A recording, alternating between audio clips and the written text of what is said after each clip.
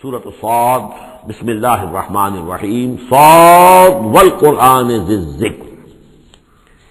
تین صورتیں قرآن مجید کی ایسی ہیں جو ایک حرف سے شروع ہوئی ہیں. ایک حرف مقطع کہیں گے، اب اسے مقطعات تو نہیں کہہ سکتے اس لیے کہ کئی حروف تو نہیں ہے. ایک سورہ صاد ہے، ایک سورہ نون ہے اور ایک سورہ قاف ہے. یہ سورہ صاد جو ہے یہ اس گروپ میں ہے، اس میں جو ہم پڑھ رہے ہیں جس کا مرکزی مضمون ہے توحید. سورہ قاف پہلی صورت ہے ان دو گروپوں کی کہ جن کا مرکزی مضمون ہے آخرت اور انذار آخرت. اور سورۃ القلم بالکل ابتدائی دور کی ہے. صاد والقرآن ذی الذکر، یہ بھی نوٹ کر لیجئے کہ صاد پر یہاں آیت نہیں ہے. ایک حرف جہاں آیا ہے وہ آیت نہیں ہے، البتہ دو پر حامیم یاسین یہ آیت ہے، طٰہٰ یہ آیت ہے. لیکن کہیں کہیں تین پر بھی آیت نہیں. الف لام را آیت نہیں ہے، الف لام میم آیت ہے. تو یہ ساری چیزیں جو ہے میں نے ابتدا میں جو تعارف قرآن پر تقریر کی تھی یہ سب توقیفی چیزیں ہیں. یہ کسی کی اجتہاد کے نتیجے میں اور کسی گرامر کے اصول سے، کسی بیان کے اصول سے اس سے کوئی تعلق نہیں. توقیفی کا مطلب کہ حضور صلی اللہ علیہ وسلم کے بتانے پر موقوف ہے. جو آپ نے بتایا بس وہ ہے جو ہم مانیں گے. والقرآن ذی الذکر، اور قسم ہے اس قرآن کی جو ذکر والا ہے. اب ہم وہ صورتیں بھی پڑھ چکے ہیں جس میں قرآن کو از ذکر کہا گیا ہے، یہاں ذی ذکر کہا گیا، ذکر والا قرآن جس میں ذکر ہے اللہ کا. فی ذکرکم یہ بھی ہم پڑھ چکے ہیں. لیکن از ذکر انا نحن نزلنا الذکر وانا لہ لحافظون، ہم نے ہی یہ از ذکر نازل کیا ہے جو دی ریمائنڈنگ، اور اس کے اندر ریمائنڈنگ ہے. یہ ریمائنڈنگ کا حامل ہے، بات ایک ہی ہے. لیکن یہ کہ اس کے بعد قسم کے بعد مقسم علیہ یہاں نہیں ہے. قسم کس چیز پر کھائی؟ قسم ہے اس قرآن کی جو ذکر والا ہے. مقسم علیہ کہاں ہے؟ بل الذین کفروا فی عزۃ و شقاق، یہ تو مقسم علیہ نہیں ہے. یہ میں آپ کو بتا چکا ہوں سورہ یاسین میں کہ جو وہاں پر آیا ہے یاسین والقرآن الحکیم انک لمن المرسلین، وہ انک لمن المرسلین اس قسم کی تمام قسمیں جو قرآن میں آئی ہیں اس کے بعد مقسم علیہ جو ہے وہ سمجھیے کہ وہی ہے کہ قرآن گواہ ہے اس پر. قرآن ثابت کر رہا ہے کہ اے محمد صلی اللہ علیہ وسلم آپ اللہ کے رسول ہیں. بل الذین کفروا فی عزۃ و شقاق، لیکن جن لوگوں نے کفر کی روش اختیار کی ہے وہ بڑی جھوٹے غرور کے اندر، جھوٹی انا ان کی ہے، اور آپ کے زندم زندہ میں اور آپ کے مقابلے میں آ کر انہوں نے موقف اختیار کر لیا ہے اپنے غرور اور زندم زندہ میں. کم اہلکنا من قبلہم من قرن فنادوا، کتنی ہی ہم نے قوموں کو اس سے پہلے ہلاک کیا ہے پھر وہ لگے چیخنے چلانے جب عذاب الہی آیا. ولا تحین مناص، حالانکہ پھر وہ وقت گزر چکا تھا کہ جس میں کوئی خلاصی ہو سکتی. یعنی جب موت آتی ہے، موت کے آثار شروع ہو جائیں تو انفرادی توبہ کا دروازہ بند. جب عذاب کے آثار شروع ہو جائیں تو پھر قوم کی توبہ کا فائدہ نہیں. ہاں سوائے قوم یونس، الا قوم یونس، واحد ایک مثال ہے. وعجبوا ان جاءهم منذر منهم، اور ان کو بڑا تعجب ہے کہ ان کے پاس آیا ہے خبردار کرنے والا انہی میں سے. وقال الکافرون ھذا ساحر کذاب، اور یہ کافر کہتے ہیں کہ یہ ساحر ہے اور کذاب ہے. یہ دیکھ لیجئے یہ لفظ جو ہے یہ بہت ثقیل لفظ ہے، لیکن یہ قرآن مجید میں آیا ہے. اور یہ نوٹ کر لیجئے کہ اصل میں یہ میں عرض کر چکا ہوں کہ چوتھے سال کے بعد یہ جو دو گروپ ہیں صورتوں کے، جن میں سے پہلے گروپ کی 8 صورتیں ہم پڑھ چکے ہیں اور دوسری کی 13 صورتوں میں سے اب ہم آگے آ گئے ہیں، ان میں 4 پڑھ چکے ہیں. سورہ سبا اور فاطر، یاسین اور صافات، 5ویں صورت یہ ہے صاد. یہ ہے سن 4 سے سن 8 تک کی بالعموم سوائے صافات کے. اس کو آپ نے دیکھا کہ 5 رکوعوں میں 182 آیات ہیں، وہ بالکل وہی انداز ہے، چھوٹی چھوٹی صورتیں. رکوع جو ہے 5 ہیں، 182 آیات ہیں. ایک رکوع کے اندر 53 آیات بھی ہیں ایک رکوع کے اندر اس سورہ مبارکہ میں. بہرحال تو یہ صورت جو ہے اس وقت کی ہے جبکہ وہ جو کشاکش تھی عرب میں وہ شدت اختیار کر چکی تھی، لہذا ان کا اب ان پر جو حملہ حضور پر وہ کر رہے تھے وہ بھی اب شدید ہو چکا تھا. ابتدائی دور میں صرف کہا تھا مجنون، معلوم ہوتا ہے کوئی ان کا دماغی توازن ٹھیک نہیں رہا. کسی نے ہمدردانہ بھی کہا کہ معلوم ہوتا ہے کہ کچھ، جیسے ہم بھی کبھی کہتے ہیں کہ کوئی شخص چلہ کشی کرتا تھا، کوئی خشکی چڑھ گئی ہے، کیا ہو گیا ہے، اس طرح کا معاملہ ہو گیا. یہ جایا کرتے تھے، بیٹھتے تھے وہاں غار حرا میں، پتہ نہیں کوئی آسیب آ گیا ہے یا کیا ہوا ہے.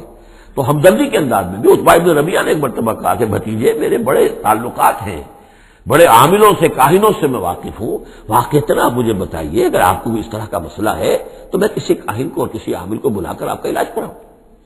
تو کچھ ہمدردی بھی تھی، کچھ ویسے استہزاء بھی تھا، کچھ تمسخر بھی تھا. لیکن یہ کہ وہ انداز اور تھا. اب جو آ کر انداز ہو گیا، انہیں یہ خطرہ ہو گیا تھا کہ یہ تو بہت شدید ہمارے لیے اب جو صورتحال ہے، یہ تو اب یہ آندھی بن گئی ہے. ہم نے سمجھا تھا مشت غبار ہی ہے، بس یہ ریت کی ایک مٹھی ہے اور کچھ نہیں ہے، یہ تو ایک آندھی بن گئی، جھکڑ بن گیا، لہذا اس کا راستہ روکنا ضروری ہے. تو اب ان کا جو حضور پر ذاتی حملہ ہے وہ بھی سخت ہو گیا ہے. وقال الکافرون ھذا ساحر کذاب، انہوں نے کہا کہ یہ جادوگر ہے، جھوٹا ہے. اجعل الآلہۃ الہا واحدا، دیکھیے یہ ہے اصل مضمون توحید. ان صورتوں کا جو اصل مرکزی مضمون ہے، کیا اس نے تمام آلہہ کو بس ایک الہ بنا دیا، سارے الہ ختم کر دیے، بس ایک اللہ. ان ھذا لشیء عجاب، یہ تو بڑی عجیب بات ہے. وانطلق الملأ منهم ان امشوا واصبروا على آلہتکم ان ھذا لشیء یراد. بڑا نقشہ کھینچ دیا ہے جس کو ورڈ پکچر کہتے ہیں، کہ ایسا نقشہ ہے جیسے کہ حضور کھڑے ہیں، دعوت دے رہے ہیں، اور کچھ لوگ ہیں، مجمع بھی ہے، کچھ ان کے سردار بھی ہیں، وہ سردار بھی سن رہے ہیں، اور یہ سب سن کر کہتے ہیں وانطلق الملأ، خود بھی چل پڑے وہاں سے. وانطلق الملأ منهم، اور لوگوں سے کہا امشوا، جاؤ جاؤ، کہاں کھڑے ہو، کیوں سن رہے ہو، امشوا جاؤ. واصبروا علی آلہتکم، اور جمے رہو اپنے معبودوں کے اوپر. یہ محمد کے کہنے سے اپنے کسی معبود کو ترک نہ کر دینا. وانطلق الملأ منهم ان امشوا واصبروا علی آلہتکم ان ھذا لشیء یراد. یہ تو کوئی خاص مقصد معلوم ہوتا ہے ان کا، ان کی نیت کچھ خراب ہے، یہ کوئی حکومت چاہتے ہیں، شاید کوئی اپنا غلبہ اور اقتدار چاہتے ہیں. یہ بات جو ہے ایسی ویسی نہیں ہے، یقیناً اس کے پیچھے کوئی بڑا مقصد ہے. ان ھذا لشیء یراد، جس کا ارادہ کیا گیا ہے، کوئی اسکیم ہے. ما سمعنا بھذا فی الملۃ الآخرہ، ہم نے تو ایسی بات سنی نہیں. ہمارا پچھلا چلا آ رہا ہے، ہمارا دین چلا آ رہا ہے، ہماری روایات ہیں، ہمارے آباء و اجداد کی باتیں ہیں جو نسل بعد نسل منتقل ہوئی ہیں. یہ بات جو آج یہ کہہ رہے ہیں وہ ہم نے تو سنی نہیں. ان ھذا الا الاختلاف، یہ نہیں ہے مگر گھڑی ہوئی چیز ہے، خلق کی ہوئی چیز ہے. اختلاف باب افتعال خلق سے. انزل علیہ ذکر من بیننا، کیا انہیں پر یہ ذکر نازل ہونا تھا ہمارے مابین سے؟ کیا ہمارے اندر کوئی اور نہیں تھا؟ بڑے بڑے چودھری تھے، بڑے بڑے سردار تھے، بڑے بڑے سرمایہ دار تھے. انزل علیہ ذکر من بیننا بل هم فی شک من ذکری، اصل بات یہ ہے کہ یہ میرے ذکر کے معاملے میں شک میں پڑ گئے ہیں. بل لما یذوقوا عذاب، بس اب تو جب ابھی انہوں نے چونکہ چکھی نہیں ہے میری کوئی مار، اس لیے انہیں شک ہے. ام عندہ خزائن رحمت ربک العزیز الوہاب، کیا ان کے اختیار میں ہے تیرے رب کے خزانے؟ اللہ جو العزیز ہے، وہاب ہے، دینے والا ہے، کیا ان کا اختیار تھا کہ وہ ان سے پوچھ کر دیتا کہ رسالت کس کو دوں، نبی کس کو بناؤں؟ کیا ان کے پاس اس کا اختیار ہے؟ ام عندہم خزائن رحمت ربک العزیز الوہاب ام لہم ملک السماوات والارض وما بینہما فلیرتقوا فی الاسباب، تو کیا ان کے پاس ہے بادشاہی آسمانوں اور زمین کی، اور جو ان کے دونوں کے مابین ہے ان سب کی فلیرتقوا فی الاسباب، تو چاہیے کہ رسیاں تان کر آسمان پر چڑھیں. جند ما ہنالک محذوب من الاحزاب، تو جیسے پہلی بہت سی قومیں ہلاک ہوئی ہیں، ایک یہ قوم بھی معلوم ہوتا ہے کہ اب اپنی ہلاکت کو دعوت دینے پر تل گئی ہے. جند ما هنالك محزوم من الاحزاب كذبت قبلهم قوم نوح وعاد وفرعون ذو الاوتاد وثمود وقوم لوط واصحاب الايكه اولئك الاحزاب ان كل الا كذب الرسل فحق عقاب. صدق اللہ العظیم. یہ بھی ایک لشکر ہے ان میں سے کہ جو اس سے پہلے ہلاک کیے جا چکے ہیں، ان کی قسمت میں بھی اب اسی طرح کی ہلاکت لکھی جا چکی ہے. اگلی آیتوں میں ذکر ہو رہا ہے جیسے قوم نوح، قوم ہود، اسی طریقے سے ذو الاوتاد، فرعون، سمود اور قوم لوط، یہ سب ہلاک ہوئی ہیں. اسی طرح سے اب یہ قریش بھی جو ہے معلوم ہوتا ہے کہ اسی انجام سے دوچار ہونے کا فیصلہ کر چکے ہیں. کذبت قبلہم قوم نوح، جھٹلایا تھا ان سے پہلے قوم نوح نے اور عاد نے، وعاد وفرعون، اور فرعون ذو الاوتاد میخوں والا، کیونکہ ان کا لشکر بہت بڑا تھا. تو جب وہ لاؤ لشکر کے ساتھ چلتے تھے تو بہت سے گھوڑوں پر اور خچروں پر تو صرف وہ جو کھوٹے ہوتے ہیں کہ جن سے کہ خیمے گاڑے جاتے ہیں اس کے لیے، تو وہی لدے ہوئے ہوتے تھے. وہ سمود اور قوم سمود، و قوم لوط، لوط کی قوم، و اصحاب الایکہ، اور یہ قوم شعیب جو بن والے تھے.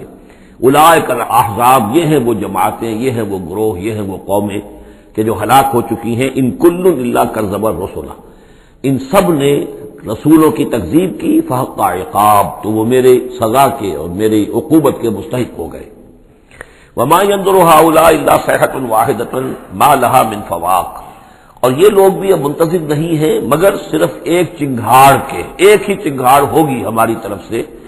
ما لہا من فواق، جس میں کوئی وقفہ نہیں ہوگا، یہ ایک مسلسل. آپ دیکھیں کہ اگر کوئی زوردار آواز مسلسل چلے تو یہ انسان کی ہلاکت کا ذریعہ بن جائے گی. کبھی کبھی لاؤڈ سپیکر میں خرابی ہوتی ہے، اس کی گونج پیدا ہوتی ہے، بسا اوقات نماز کے دوران اس کا تجربہ ہوتا ہے تو جو کیفیت پھر ہو جاتی ہے انسان کی، حالانکہ وہ چند سیکنڈز کی بات ہے، 1-2 منٹ کی بات ہے. لیکن اگر زوردار آواز مسلسل چلے، ویسے بھی آج ہمیں معلوم ہے کہ یہ ساؤنڈ ویوز جو ہوتی ہیں یہ بھی ایک قسم کی انرجی ہے، اور ان ساؤنڈ ویوز کے ذریعے سے بھی یہ سارے کا سارا جو نظام ہے درم برم ہو سکتا ہے. یہ اگر اتنی زوردار ویوز ہو تو ان سب کو توڑ پھوڑ کر رکھ دیں گے جو مادی یہ اس وقت عالم ہے. وما ينظر هؤلاء، مگر اللہ تعالیٰ کو کوئی اور بہت بڑا کوئی کام کرنے کی ضرورت نہیں ہوتی قوموں کو ہلاک کرنے کے لیے. ایک چنگھاڑ، وما ينظر هؤلاء الا صيحة واحدة ما لها من فواق، لیکن وہ رکے گی نہیں، بیچ میں دم نہیں لے گی، مسلسل. وقالوا ربنا عجل لنا قطنا قبل يوم الحساب، اور وہ کہہ رہے ہیں، اور یہ وہ استہزاء کہا کرتے تھے کہ پروردگار یہ جو محمد کہہ رہا ہے صلی اللہ علیہ وسلم کہ ہمارا کوئی حساب کتاب ہونا ہے تو جو ہماری بیلنس شیٹ ہے وہ ہمیں ابھی دے دے، یوم الحساب سے پہلے ہمیں تو ابھی وہ ہمارا بتا دے کہ کیا ہماری بیلنس شیٹ ہے. قطنا، چٹھی ہماری. پچھلے زمانے میں جو چٹھے بنتے تھے، کاروبار کا سالانہ چٹھا بنتا ہے کہ یہ آمد، یہ خرچ اور یہ بچت. ربنا عجل لنا، جلدی دے دے ہمیں، لنا قطنا، ہماری چٹھی، ہمارا کریڈٹ اور ڈیبٹ بیلنس جو ہے بیلنس شیٹ دے دے، قبل یوم الحساب، اس یوم الحساب سے پہلے. اصبر علی ما یقولون، اے محمد صلی اللہ علیہ وسلم آپ صبر کیجئے جو کچھ یہ کہہ رہے ہیں. واذکر عبدنا داؤد، اور آپ تو ذرا تذکرہ کیجئے ہمارے بندے داؤد کا، ذل ایڈ، جو بڑی قوت والا تھا. انہ اواب، اور ساتھ ہی وہ بہت ہی رجوع کرنے والا تھا اللہ کی جناب میں. انا سخرنا الجبال معه، ہم نے تو اس کے ساتھ پہاڑوں کو مسخر کر دیا تھا. یسبحن بالعشی والاشراق، جو اس کے ساتھ ہی تسبیح کرتے تھے اس کی آواز میں آواز ملا کر، شام کو بھی اور صبح کے وقت بھی. والطیر محشورا، اور پرندے بھی کہ جو جمع کر دیے جاتے تھے یہ ان کے ساتھ مل کر حمد کے ترانے الاپتے تھے. کل لہ اواب، یہ سب کے سب اللہ کی طرف رجوع کرتے تھے، یا یہ کہ یہ سب کے سب رجوع کرتے تھے حضرت داؤد کی طرف، اور پھر داؤد جو ہے وہ گویا کہ ان سب کے ساتھ اللہ کی جناب رجوع کرتے تھے. وشددنا ملکہ وآتیناہ الحکمۃ وفصل الخطاب، اور ہم نے اس کی جو حکومت تھی اسے خوب مضبوط کیا تھا، اور ہم نے اسے حکمت عطا کی تھی اور فصل الخطاب بھی عطا کیا تھا، یعنی فیصلہ کن بات کہنے کی صلاحیت. ایسی بات کہی جائے جس سے کہ لوگ سب مطمئن ہو جائیں کہ ہاں یہ بات ٹھیک ہے، فیصلہ کن بات ہو، دو ٹوک ہو، اور یہ کہ سب کے لیے موجب اطمینان ہو. وَهَلْ أَتَاكَ نَبَأُ الْخَصْمِ، اب یہ جو 3-4 واقعات اس صورت میں آ رہے ہیں یہ مشکلات القرآن میں سے ہیں. اس کی وجہ یہ ہے کہ یہ ہیں واقعات، لیکن ان کی یہاں پہ صرف اشارے کنائے میں قرآن نے تذکرہ کیا ہے. ان کی تفصیل کے لیے اگر ہم رجوع کرتے ہیں تورات کی طرف تو وہاں ہمیں کچھ قصے ایسے ملتے ہیں کہ جو انبیاء کی شان سے پوری طرح مطابقت نہیں رکھتے. لہذا ایک بہت ہی یوں سمجھیے کہ ایک ہمارے لیے شش و پنج کا مسئلہ ہے کہ مفسرین واقعہ تو اس طرح کا ہے، معلوم ہوتا ہے کہ کہیں کو خطا ہوئی ہے اور ہو جاتا ہے. آخر نبی اور رسول جو ہے وہ بھی سب اللہ کے بندے تھے، اور اللہ تعالیٰ کی طرف سے خصوصی حفاظت ان کی ہوتی تھی. وہ معصوم ہوتے تھے، میں ماننا یہ نہیں کہ ان کے اندر کوئی غلطی کا رجحان ہی کبھی پیدا نہیں ہو سکتا تھا. وہ تو اگر یہ رجحان ہی پیدا نہ ہوتا تو فرشتے ہوتے، پھر وہ انسان نہ رہتے. جب تک وہ انسان تھے تو اس رجحان کے پیدا ہونے کی نفی ہم نہیں کر سکتے، لیکن یہ کہ اللہ انہیں بچا لیتا تھا، روک لیتا تھا. تو وقت کے اوپر بچا لینا، روک لینا، جیسے حضور کے بارے میں آتا ہے کہ آپ اپنی وہ نوجوانی کے دور میں حضور فرماتے کہ 2 مرتبہ میں نے ارادہ کیا کہ وہ جو میلے ہوتے تھے جہاں پر کچھ وہ قصے کہانیاں ہوتی تھیں، وہاں پر فوش گوئی بھی ہوتی تھی، شاعر جو ہیں وہ ایسے ایسے اپنے قصیدے سناتے تھے، اپنے معاشقوں کی تفاصیل بیان کرتے تھے. تو 2 مرتبہ حضور کہتے ہیں میں نے ارادہ کیا کہ میں بھی ان میں جاؤں، دیکھوں کیا ہوتا ہے، وہاں پہ میں بھی شریک ہوں. لیکن دونوں مرتبہ یہ ہوا کہ فاصلے پر ہوتا ہوگا، ظاہر بات ہے کہ عین مکے میں تو نہیں تھا وہ، تو جیسے عکاس کا بازار جو ہے وہ ذرا فاصلے پر لگتا تھا.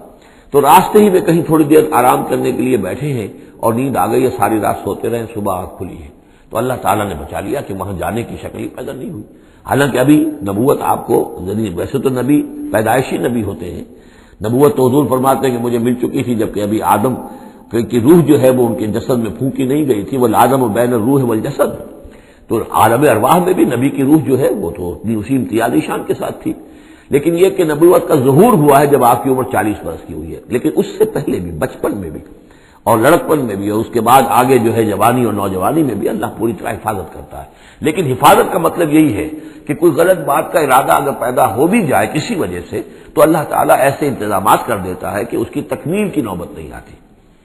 اب یہ جو ایک واقعہ ہوا ہے حضرت داؤد علیہ السلام کا، اس کے پیچھے جو قصہ بیان کیا گیا ہے جو تورات میں ہے، وہ تو یہ ہے کہ ان کی بہت سی بیویاں تھیں۔ یہ جو تعدد ازدواج 4 کی پابندی تو حضور کی شریعت میں آ کر ہوئی ہے، ورنہ اس سے پہلے تو آپ کو معلوم ہے بادشاہ لوگ جو ہوتے تھے ان کے حرم ہوتے تھے بڑے بڑے، تو حضرت داؤد علیہ السلام کا بھی بڑا حرم تھا، بیویاں تھیں بہت سی۔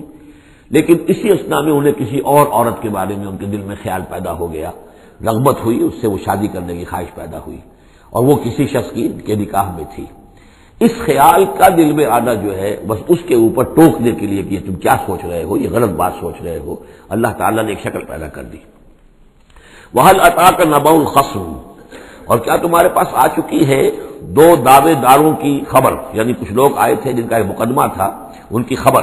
اِذْ تَصَوَّرُوا الْمِحْرَابَ، جبکہ انہوں نے دیوار پھلانگ کر محراب میں، حجرے میں جہاں حضرت داؤد علیہ السلام اللہ کی عبادت میں یاد میں مشغول تھے، وہاں پہنچ گئے۔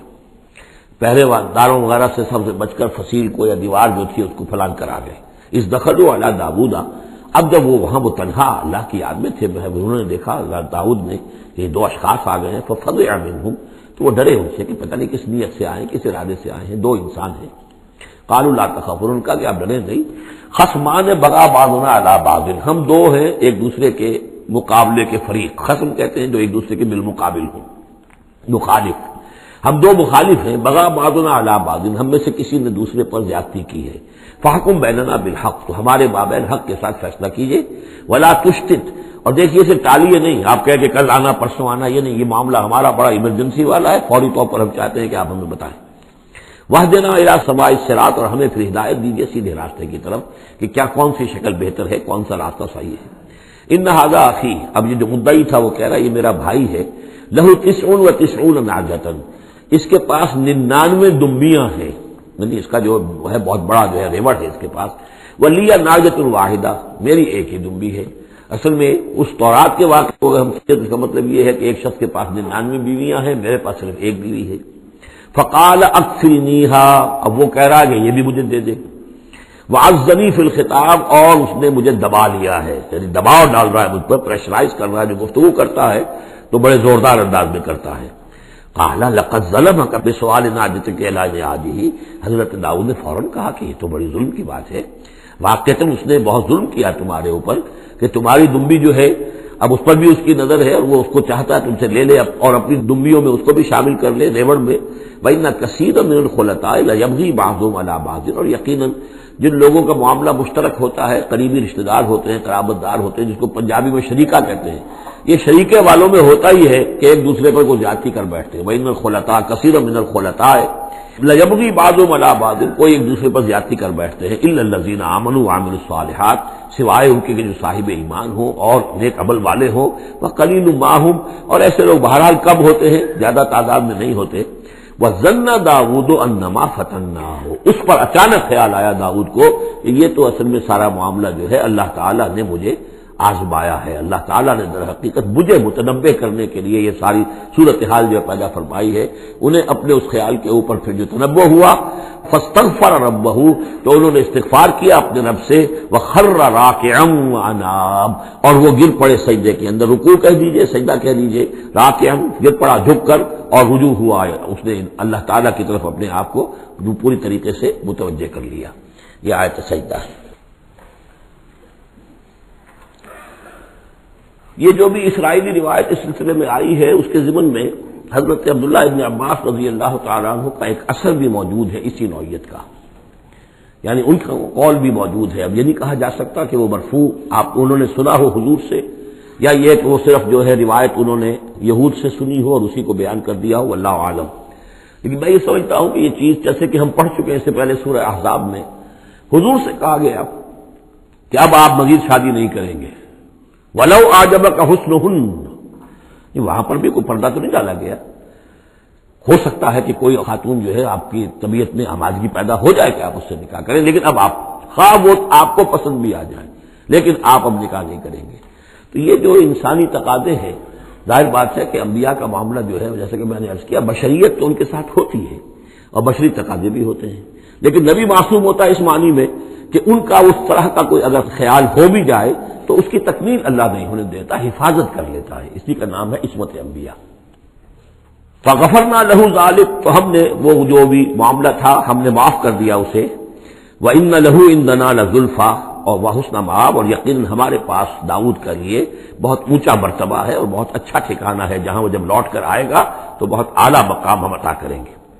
یا داؤد انا جعلناک خلیفۃ فی الارض، ہم نے کہا کہ اے داؤد ہم نے تمہیں زمین میں خلیفہ بنایا ہے، تمہیں حاکم بنایا ہے. فاحکم بین الناس بالحق، تو لوگوں میں جو فیصلے کرو معاملات کے حق کے ساتھ کرو. ولا تتبع الہویٰ، اور دیکھو اپنی خواہش کی پیروی نہ کرو. فیضلک عن سبیل اللہ، اگر اپنی خواہش کی پیروی کرو گے پھر تو وہ تمہیں لازماً گمراہ کر دے گی، بھٹکا دے گی اللہ کے راستے سے. ان الذین یضلون عن سبیل اللہ لہم عذاب شدید، یقیناً وہ لوگ جو بہک جاتے ہیں یا بھٹک جاتے ہیں اللہ کے راستے سے ان کے لیے تو بڑا سخت عذاب ہے. بما نسوا یوم الحساب، یہ بھٹکنا ہوتا اسی لیے ہے کہ انہیں آخرت یاد نہیں رہتی، بسبب اس کے کہ وہ بھول جاتے ہیں حساب کے دن کو. وہ یوم آخر اگر یاد رہے، آخرت کی زندگی کا یقین رہے تو پھر انسان جو ہے سیدھا رہتا ہے.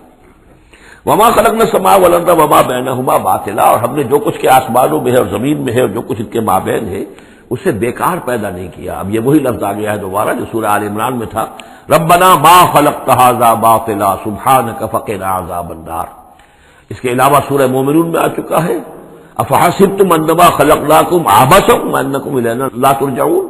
تو یہ عبث اور بیکار کام کرنا اللہ کی شان سے بہت ہی سمجھیے کہ بعید ہے. ذالک ظن الذین کفروا، یہ گمان تو ان لوگوں کا ہے جنہوں نے کفر کیا ہے. فویل للذین کفروا من النار، تو ہلاکت اور بربادی اور تباہی ہے ان کافروں کے لیے آگ کی.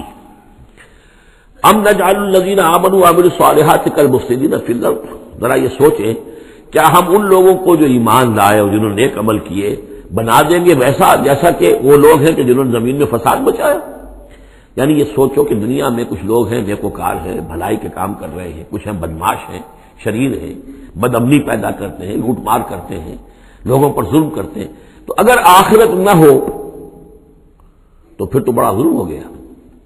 یہ نیکوکار تو گھاٹے میں رہ گئے، بدماش عیش میں رہے، جن کے لیے کوئی اسکروپلز نہیں ہے، کوئی اصول نہیں ہے، ان کے لیے نہ دیانت ہے نہ امانت ہے، کچھ نہیں ہے. جہاں داؤ لگ جائے، جہاں ہاتھ پڑ جائے وہ حاصل کرنے کے لیے تیار ہے، اپنی تمام خواہشات کی جو ہے وہ تکمیل کرنے کے لیے ہر دم جو ہے وہ تیار ہے. دیکھتے نہیں جائز ہے کہ ناجائز ہے، تو وہ تو پھر نفع میں رہے. اگر کوئی آخرت نہیں ہے تو پھر نفع میں وہ رہے، گھاٹے میں یہ رہے.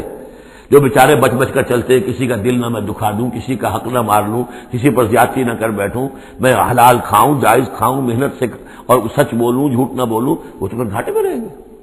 آخرت ہونا لازمی ہے. اس کا تو مطلب یہ کہ پھر دنیا بیکار پیدا ہوئی. اگر آخرت نہیں ہے تو پھر انسانی زندگی کا، خصوصاً انسان میں جو اخلاقی حص ہم نے پیدا کی ہے، یہی تو ہے جو حیوان میں اور انسان کے درمیان بہت بڑا فرق ہے. ان کی جبلت ہے صرف، باقی کوئی اخلاقی حص ان کے اندر نہیں. لیکن انسان کے اندر تو اخلاقی حص ہے، جبلت بھی ہے اور اخلاقی حص بھی ہے. تو اس اخلاقی حص کا نتیجہ کیا نکلا؟ الٹا نکل رہا ہے. تو نتیجہ درست ہونا چاہیے. ام نجعل الذین آمنوا وعملوا الصالحات کالمفسدین فی الارض ام نجعل المتقین کالفجار، کیا ہم اپنے متقی بندوں کو برابر کر دیں گے ان فاجروں اور فاسقوں کی؟ کتاب انزلناہ الیک مبارک، یہ کتاب ہے قرآن جو ہے نبی ہم نے آپ پر نازل کی ہے، مبارک بہت بابرکت ہے. یہ برکت کے لفظ کو یہاں سمجھ لیجئے. برکہ عربی زبان میں کہتے ہیں کسی شے میں سے اس کے خیر کو نکالنے والی شے، وہ برکت ہے. کوئی شے پوٹینشلی آپ میں ہے لیکن یہ کہ وہ ڈورمنٹ پڑی ہوئی ہے، سوئی ہوئی ہے، اور اس کو آپ ایکسپلائٹ نہیں کر رہے، استعمال نہیں کر رہے، آپ کو اس کا شعور بھی نہیں ہے، احساس بھی نہیں ہے. کوئی شے جو آپ کو اس کا احساس دلا دے، پھر آپ اپنی اس صلاحیت کو استعمال کریں، ایکسپلائٹ کریں، اسے بروئے کار لائیں، وہ شے برکت والی ہوئی. تو یہ لفظ آتا ہے قرآن مجید میں، یا تو بام مبارکہ، باران رحمت، بارش برستی ہے، زمین میں وہ پوٹینشل رویدگی موجود ہے، ڈورمنٹ ہے، بیج پڑے ہوئے، پانی آتا ہے، جذب ہوتا ہے، آسموسس شروع ہوتا ہے، پانی داخل ہوتا ہے بیج کے اندر، وہاں کو حرکت شروع ہوتی ہے، اب وہاں سے وہ جو رویدگی نکل رہی ہے اور وہ بیج جو ہے اس سے اب 2 پتیاں نکلی ہیں. تو مام مبارکہ. اسی طرح یہ کتاب مبارک ہے اس معنی میں کہ انسان کے اندر اللہ نے جو خیر ودیت کیا ہوا ہے، موجود ہے، اس کی روح میں ہے.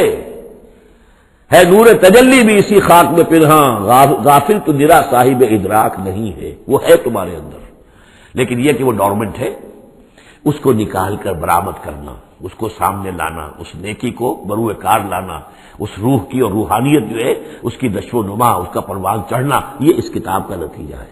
تو یہ کتاب مبارک ہے، کتاب انزلناہ الیک مبارک لیدبروا آیاتہ ولیتذکر اولو الالباب، یہ مبارک ہے، بابرکت ہے، تاکہ وہ تدبر کریں اس کی آیات پر، اور تاکہ جو ہوش مند لوگ ہیں وہ اس سے سبق حاصل کریں۔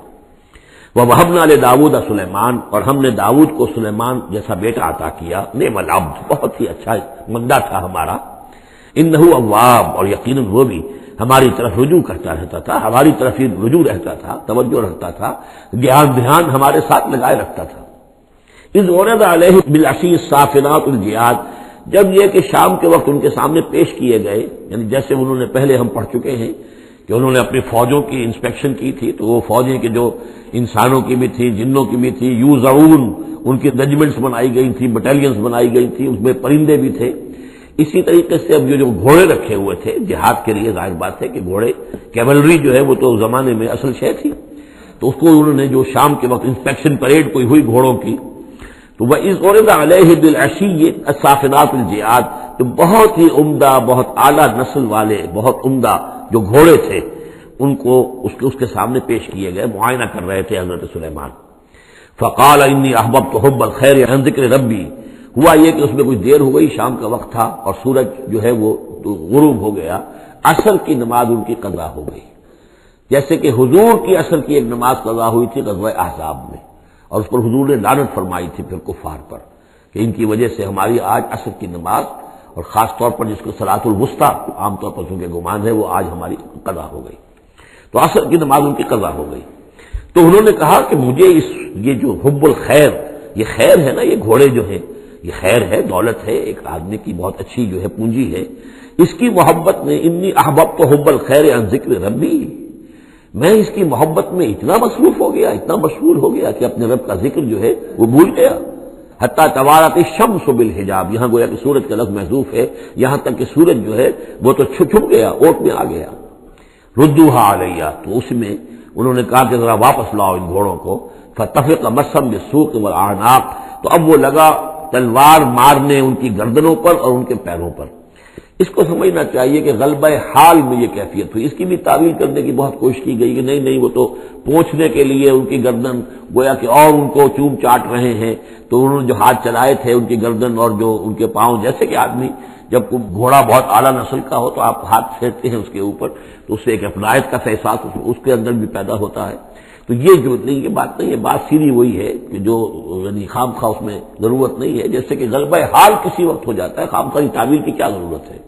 جیسے حضرت عمر کا معاملہ ہو گیا تھا کہ غزوہ احد میں تلوار پھینک کر بیٹھ گئے، جب محمد ہی قتل ہو گئے صلی اللہ علیہ وسلم، تو اب اور کس کے لیے لڑنا ہے؟ حالانکہ لڑنا تو اللہ کے لیے تھا، محمد کے لیے اتنی لڑنا تھا، لیکن ایک طرح کی طبیعت ہوتی ہے ایک وقت میں احساسات اور جذبات کا ایسا غلبہ ہو جاتا ہے، وہی غلبہ ان پر ہوا ہے حضور کے انتقال کے وقت، وہ بھی تلوار کھینچ کے بیٹھ گئے تھے کہ جو شخص کہے گا کہ محمد کا انتقال ہو گیا گردن اڑا دوں گا۔ وہ تو پھر حضرت ابو بکر آئے ہیں، انہوں نے پھر آ کے خطبہ دیا ہے، اور خطبے میں وہ آیت بھی پڑھی ہے وما محمد الا رسول قد خلت من قبلہ الرسل افإن مات أو قتل انقلبتم على أعقابكم، اور ساتھ ہی پھر انہوں نے یہ خطبہ دیا کہ من کان یعبد محمدا فإن محمدا قد مات ومن کان یعبد اللہ فإن اللہ حی لا يموت۔ کوئی شخص اگر محمد کو پوجتا تھا، محمد کی عبادت کرتا تھا، تو سن لے محمد کا انتقال ہو گیا، اور جو کوئی اللہ کو پوجتا تھا اور اللہ کی بندگی کرتا تھا اس کو جان لینا چاہیے اللہ پر کبھی موت واقع نہیں ہوگی، وہ زندہ رہنے والا ہے۔ تو یہ غلبہ حال کی ایک کیفیت ہے کہ اسی کیفیت میں کہ میری یہ نماز جو ہے یہ چھوٹ گئی ہے۔ بہرحال یہ دونوں میں نے آپ کے سامنے رکھ دیے ہیں۔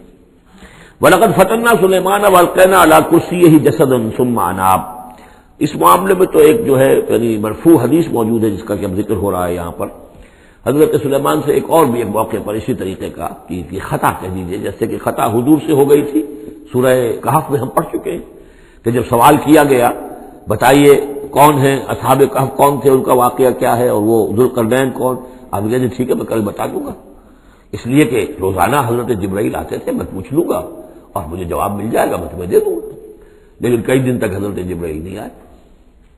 اب پھر دیکھیے کہ آپ کی جان جو ہے وہ ضیق میں آ گئی کہ نہیں آ گئی؟ لوگوں نے تالیاں پیٹ دی، بس چھٹی گم ہو گئی، کہاں اب تمہاری وہ وحی اور کہاں تمہارے پاس وہ ذریعہ علم؟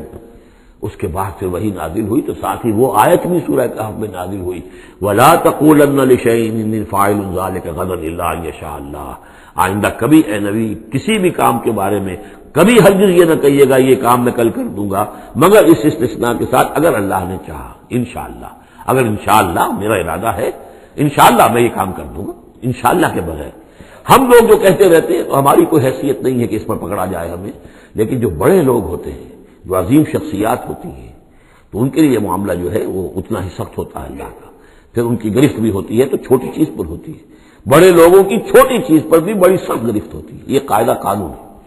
تو اسی طرح کا معاملہ انشاءاللہ ہی کہنے کا معاملہ ہو گیا ہے کہ جو بھول گئے یا کسی وجہ سے حضرت سلیمان کا اصل میں ان کا کوئی معاملہ ہوا، اپنے کچھ سپہ سالاروں سے ناراض ہوئے ان سے، اور انہوں نے سمجھا کہ شاید تم یہ سمجھتے ہو کہ میری جو طاقت اور حکومت ہے وہ تمہارے ہی بل پر قائم ہے، میں آج اپنی تمام ازواج کے پاس جاؤں گا اور ان سب سے میں صحبت کروں گا اور سب سے جو ہے وہ اولاد ہوگی اور میرے اتنے جو ہیں وہ جوان ہاتھ پھر پیدا ہو جائیں گے تاکہ یہ کہ میں تمہارا شاید اتنا پھر میں دستے نگر نہ رہوں۔ اس طرح سے انہوں نے کچھ کہا اور ساری اس ایک رات میں اپنی تمام بیویوں کے ساتھ انہوں نے صحبت کی، لیکن یہ کسی بیوی کو حمل نہیں ہوا، ایک کو ہوا تو اس کا بھی کوئی بچہ جو ہے ادھورا سا، وہ 7 ماسا ہوگا 6 ماسا ہوگا، وہ پیدا ہوا، دائی نے لا کر ان کے تخت پر رکھ دیا، اور شاید اس کا چرچا بھی ہو گیا تھا کہ انہوں نے یہ بات کہی تھی، تو اب پورے گویا کے درباریوں میں بھی اس کی شہرت تھی کہ دیکھیں اب کیا ہوتا ہے ان کے ساتھ، تو اس معاملے میں انہیں کچھ سبکی اٹھانی پڑی، وہ ہے واقعہ یہاں بیان ہو رہا ہے۔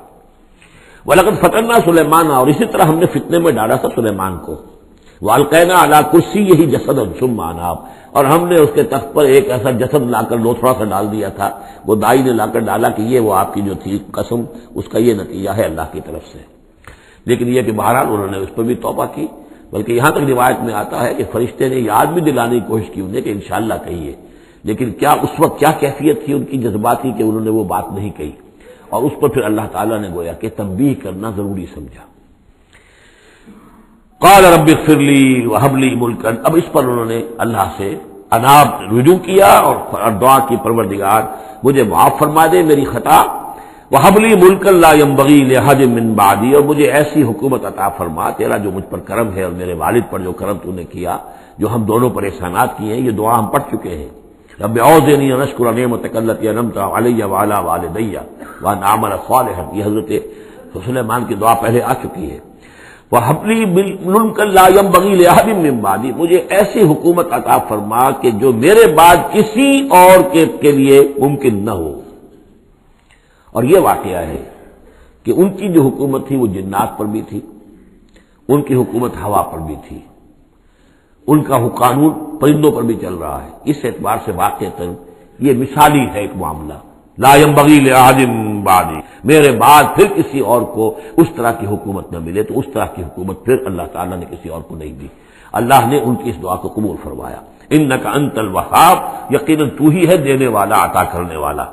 فسخرنا له الريح تجری بامرہ رخاء حیث اصاب، تو ہم نے ہوا کو بھی اس کے لیے مسخر کر دیا، اس کے حکم پر وہ چلتی تھی، اس کے حکم سے چلتی تھی بڑی ہی نرمی اور آہستگی کے ساتھ جہاں بھی وہ پہنچنا چاہتا تھا، یعنی ہوا کی ڈائریکشن بھی ان کے اختیار میں، اور وہ ہوا جو ہے پھر ان کے سفینوں کو لے کر سمندروں کے اندر بھی جدھر وہ جانا چاہتے تھے وہ آرام کے ساتھ لے کر جاتی تھی۔ وشیاطین کل بناء وغواص، اور ہم نے مسخر کر دیے تھے اس کے لیے وہ شیاطین یعنی جنات، کل بناء جو سب کے سب بنانے والے تھے، عمارتوں کے بنا، بنا کہتے ہیں معمار کو۔ حسن البنا شہید رحمۃ اللہ علیہ، ان کا خاندانی پیشہ جو ہے وہ معمار خاندان سے تھے، اور عربوں میں کوئی اس میں آر نہیں ہوتا۔ آپ سعودی عرب میں جائیں گے سقا، وہاں پہ کوئی صاحب ہوں گے جن کے جد امجد جو ہے وہ حرم کے اندر کہیں پانی پلاتے تھے لوگوں کو، ساقی کے کام کر سقا، وہ اپنے نام کے ساتھ سقا لکھتے، انہیں کوئی وہ نہیں۔ خباز نان بھائی خاندان چلا رہا ہے، خبازوں کا خاندان ہے، نان بھائی ہے، تو کام کے اندر تو پیشے میں عیب نہیں رکھیے نہ فرحات کو نام، سیدھی سی بات ہے۔ تو وہ بننا وہ ان کے لیے تھے معمار، وغواص اور غوطہ خور، غوطہ کرنے والے، سمندروں میں غوطہ لگا کر اور وہاں سے موتی وغیرہ نکالنے والے، وآخرین مقررین فی الاسفاد، جو لوگ تو رہتے تھے، اور کچھ اور قوم ہوتی تھی کہ جو جکڑی ہوئی زنجیروں میں، یہ جنات کی طاقت جو ہے ایک ایک نفری وہ ہوتی تھی جو رکھی رہتی تھی کہ جہاں ایمرجنسی میں ضرورت ہو تو پھر ان کو وہاں سے استعمال کیا جائے. ھذا عطاؤنا، اور ہم نے ان سے کہہ دیا تھا اے سلیمان یہ ہماری عطا ہے تمہارے لیے، فمنن او امسک، چاہو تو یہ تقسیم کرو لوگوں کے اندر، لوگوں پر احسان بھی کرو، اور چاہو تو اپنے پاس رکھو بغیر حساب. بہرحال ہم نے اس پر حساب کوئی نہیں رکھا، ہم تم سے اس پر کوئی حساب نہیں لیں گے. وَإِنَّ لَهُ عِندَنَا لَزُلْفَىٰ وَحُسْنَ مَآبٍ، اور یقیناً اس کے لیے ہمارے پاس بہت اونچا رتبہ بھی ہے اور بہت عمدہ ٹھکانہ بھی ہے. جب وہ لوٹ کر آئیں گے تو ان کو وہاں پر بہت عمدہ ٹھکانہ ملے گا. وَاذْكُرْ عَبْدَنَا أَيُّوبَ إِذْ نَادَىٰ رَبَّهُ أَنِّي مَسَّنِيَ الشَّيْطَانُ بِنُصْبٍ وَعَذَابٍ، اور ذرا یاد کیجئے، ذکر کیجئے حضرت ایوب کا علیہ الصلوۃ والسلام، ہمارا بندہ ایوب، اس نے پکارا اپنے رب کو، انی مسنی الشیطان بنصب وعذاب، کہ شیطان نے مجھے چھوت لگا دی ہے، بڑی تکلیف اور ایذا اور تکلیف، اور اس کی بیماری تھی، جلدی کوئی بیماری تھی جس کی وجہ سے سارا جسم جو ہے گل گیا تھا، اور اس درجے اس میں کوئی تعفن بھی تھا، کیڑے بھی پڑ گئے تھے کہ ان کی اہلیہ، بیوی، بچے، ایک وقت تک تو انہوں نے خدمت کی جب تک کی، پھر بعد میں آ کر سب ہمت ہار کر ان کو چھوڑ کر چلے گئے تھے. تو گویا کہ اس قسم پرسی کے عالم میں پھر انہوں نے یہ دعا کی. تو اللہ تعالیٰ نے فرمایا کہ ارکض برجلک، ذرا اپنا پاؤں مارو زمین پر، ھذا مغتسل، یہ اب تمہارے اس ایڑی کے زور سے جو چشمہ ہم نے نکال بہایا ہے یہ تمہارے نہانے کے لیے ہے، بارد و شراب، ٹھنڈا ہے، اور پینے کے لیے بھی ہے. تو شاید جس کو ہم کہتے ہیں گندھک کا کوئی چشمہ نکل آیا ہو، جو کہ جلدی امراض کے لیے چشمے ہوتے ہیں جہاں جاتے ہیں لوگ، جلدی امراض کے لوگ جا کر وہاں جا کر نہاتے ہیں تو اس سے شفا ہوتی ہے. تو اللہ نے اس کے اندر وہ شفا ان کے لیے رکھ دی، وہ ٹھیک ہو گئے. وَوَهَبْنَا لَهُ أَهْلَهُ وَمِثْلَهُم مَّعَهُمْ، اب پھر ان کی اولاد بھی اور ان کی اہل و عیال سب واپس بھی آ گئے، اور یہ کہ مزید بھی ہم نے انہیں اور اہل و عیال عطا کیے. مِثْلَهُم مَّعَهُمْ رحمتاً منا، یہ سب ہماری جانب سے رحمت کا مظہر تھا، وذکریٰ، اور یاد دہانی اور نصیحت، لأولی الالباب، ہوش مند لوگوں کے لیے. وَخُذْ بِيَدِكَ رِزْقًا، کسی موقع پر اپنی بیوی سے ناراض ہو کر ان کہا تھا کہ میں تمہیں 100 کوڑے لگاؤں گا یا 100 تمہیں ماروں گا کمچیاں، تو غصے میں آ کر اب وہ قسم کھا لی اس کے اوپر. لیکن یہ کہ اب جب ٹھیک ہو گئے، بیوی بھی آ گئی، اب کیا کریں، اس قسم توڑیں یا اس قسم کا کیا شکل کریں. تو اللہ نے اس کے لیے بھی انہیں ایک شکل بتا دی کہ سیکوں کا ایک تھبا لے لو، جیسے جھاڑواں ہوتی تھی پرانے زمانے میں، تو اس میں وہ 100 اگر سیکیں ہیں تو وہ لے لو. خود میں یدے کا ذکر، تم لے لو اپنے ہاتھ میں سیکوں کا ایک مٹھا، فضرب بہ، اور اس سے ایک ضرب لگا دو، ولا تحنس، اس سے یہ کہ تمہاری وہ قسم ٹوٹے گی نہیں، وہ 100 وہ جو ہے کمچیاں ایک ہی مرتبہ لگ جائیں گی. انا وجدناہ صابرا، ہم نے اسے اپنا صبر کرنے والا بندہ پایا. نعم العبد، کیا ہی عمدہ وہ اچھا بندہ تھا ہمارا. انہ اواب، یقیناً وہ بھی ہماری طرف رجوع کرنے والا انسان تھا. واذکر عبادنا ابراہیم واسحاق ویعقوب اولی الایدی والابصار، اور تذکرہ فرمائیے ہمارے بندوں ابراہیم کا اور اسحاق کا اور یعقوب کا، وہ بھی تھے بڑے ہاتھوں والے، یعنی بڑے ان کے قوتوں والے، والابصار، اور آنکھوں والے، مشاہدہ بھی، غور و فکر بھی، ہاتھوں والے بھی، طاقت والے بھی. انا اخلصناہم بخالصۃ ذکر الدار، ہم نے ان سب کو خالص کر لیا تھا ایک خالص شے کے لیے. ایک خالص شے کون سی ہے؟ آخرت کے گھر کی یاد دہانی، یعنی وہ لوگوں کو ہمیشہ متوجہ کرتے رہتے تھے کہ اصل زندگی آخرت کی زندگی ہے. انا اخلصناہم بخالصۃ، ایک خالص شے کے لیے ہم نے انہیں خالص کر لیا تھا. یعنی ان کی زندگی میں اب ایک ہی، جیسا کہ میں نے بارہا عرض کیا ہے کہ جو اللہ کا بندہ اس مقام پر پہنچ جائے، پھر واقعہ یہ ہے کہ اسے دنیا کی دولت سے دلچسپی نہیں، دنیا کی کسی اور دوسری چیز کی طرف رغبت نہیں. اس کے وقت کا، اس کا ایک ایک منٹ، اس کی توانائی جو بھی اللہ نے اس کو دی ہے، اس کا خون کا ایک ایک قطرہ وقف ہو جاتا ہے پھر اس کام کے لیے کہ خلق خدا کو خدا کی طرف بلائے، اللہ کی طرف بلائے، اور انہیں بچائے آخرت کے انجام سے، برے انجام سے. اس کے سوا کیا ہو؟ جیسے ہمارے شیخ معین الدین اجمیری رحمۃ اللہ علیہ، وہ آئے تھے ہندوستان میں، اگر اس وقت آ کر بیٹھے ہیں اجمیر میں، جبکہ اجمیر ابھی جو ہے وہ کفر کا گڑھ تھا، راجپوتوں کا مرکزی مقام. اس لیے کہ شیخ علی اجمیری جو لاہور میں ہیں، جن کو داتا گنج بخش کہتے ہیں، وہ تو اس وقت آئے ہیں لاہور میں جبکہ لاہور اسلامی حکومت میں شامل ہو چکا تھا. لیکن یہ معین الدین اجمیری، کیونکہ ابھی تک مسلمانوں کی حکومت وہاں تک نہیں پہنچی تھی، جو سمجھیے اجمیر جو ہے وہ تو راجپوتوں کا گڑھ، اور اس میں جو ہے وہاں جا کر بیٹھ کے اللہ کا بندہ اور دعوت دے رہا ہے. اور کاروبار تو وہ کرنے نہیں آئے تھے وہ، بلکہ یہ کہ اللہ کی طرف بلانا. تو اس کے لیے ہم نے خالص کر لیا تھا. جو بھی اللہ کا بندہ اپنے آپ کو اس کے لیے خالص کر لے، وہ گویا کہ اللہ تعالیٰ کے مصطفین میں سے ہو جاتا ہے. وہ لفظ آگے آ رہا ہے.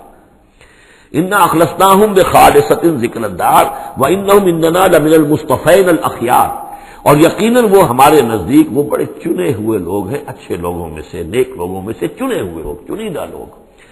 جو شخص اپنی زندگی کا ہدف اسی کو بنا لے، مقصد اسی کو بنا لے، جینا مرنا اسی کے لیے ہو جائے، تو ظاہر بات ہے کہ اللہ تعالیٰ کے یہاں پر اس کا اونچا مقام ہے۔ وَاذْكُرْ إِسْمَاعِيلَ وَالْيَسَعَ وَذَا کے فلور ذکر کیجئے اسماعیل کا بھی اور یسع۔ اب ان کے بارے میں صحیح طور پہ ہم کچھ نہیں کہہ سکتے، یہ دو جو ہیں یسع اور ذوالکفل کے بارے میں تو میں عرض کر چکا ہوں کہ ایک گمان یہ ہے، اور مجھے اس سے اتفاق ہے کہ یہ گوتم بدھ کی طرف اشارہ ہے، وہ اللہ کے نبی تھے۔ ذوالکفل پے یہاں پے سے بدل گیا ہے، کپل وستو کا شہزادہ، سدھارتھا گوتما بدھا۔ بدھا تو اصل میں اس کا لقب ہے جو بعد میں بن گیا ہے، سدھارت اس کا نام تھا، سدھارتھا گوتما بدھا، اور کپل وستو کی ریاست تھی، اس کا یہ شہزادہ تھا۔ وَكُلُّ مِنَ الْأَخْيَارِ، یہ سب کے سب بھی بڑے ہی عمدہ لوگوں میں سے تھے۔ ھذا ذکر، یہ ایک ذکر ہے، یہ ایک تذکرہ ہے۔ وَإِنَّ لِلْمُتَّقِينَ لَحُسْنَ مآب، اور یقیناً ان متقین کے لیے، تمام متقین کے لیے بہت ہی اچھی جگہ ہے لوٹنے کی، آنے کی، اچھا ٹھکانہ ہے۔